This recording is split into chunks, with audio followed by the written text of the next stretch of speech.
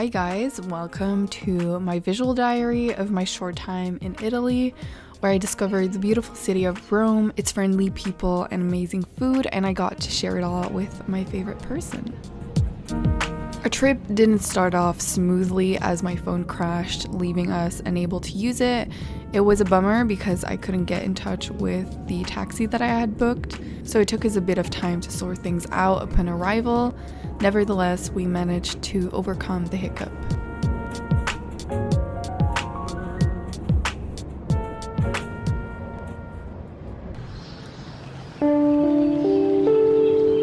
Despite having a bit of a rough day traveling, we finally made it to our hotel, the Naman Hotel, which is such a recommendation. We made it.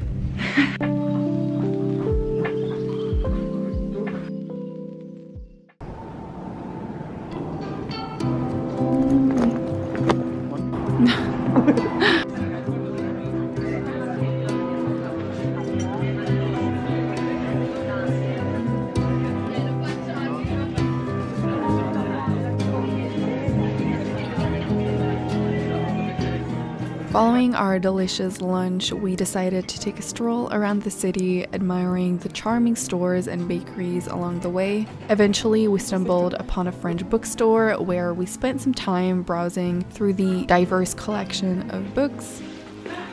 I was pleasantly surprised by the variety they had to offer. I haven't seen such an extensive selection in any bookstore before.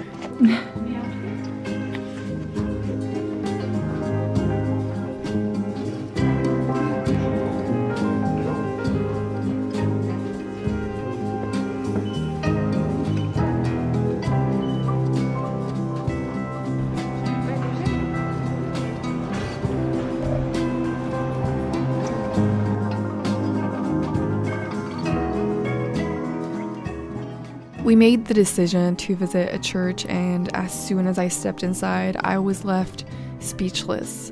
The ceiling was adorned with intricate frescoes that made the church appear even taller.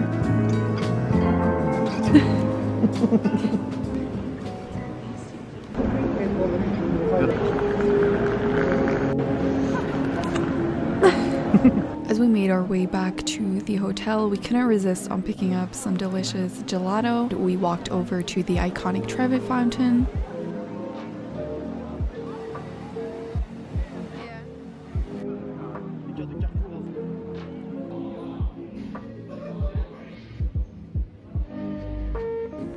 We're going out. My phone is fixed, so that's great. Well, that was fucking scary.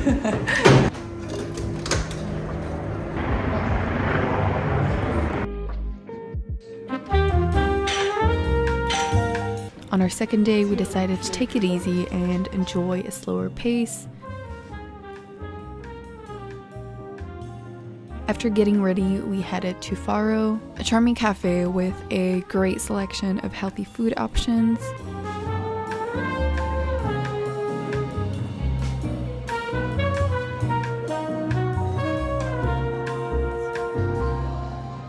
I chose their avocado toast, which was surprisingly so delicious.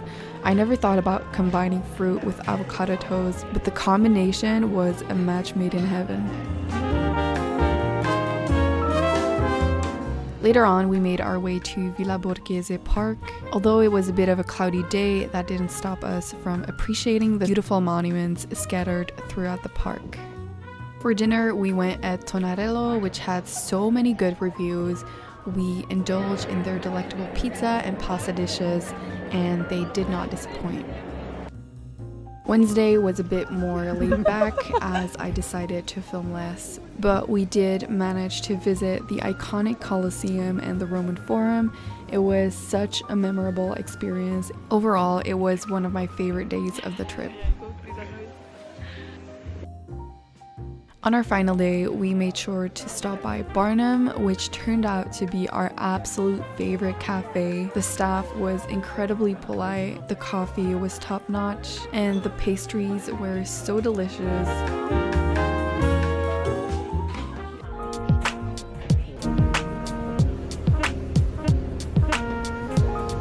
With a bit of time to spare before our departure, we decided to browse through some vintage stores to pass some time. Finally, it was time to go. I had such a fun time in Rome. I hope you enjoyed coming along on this journey with me. Thank you so much for watching, and I'll see you next week.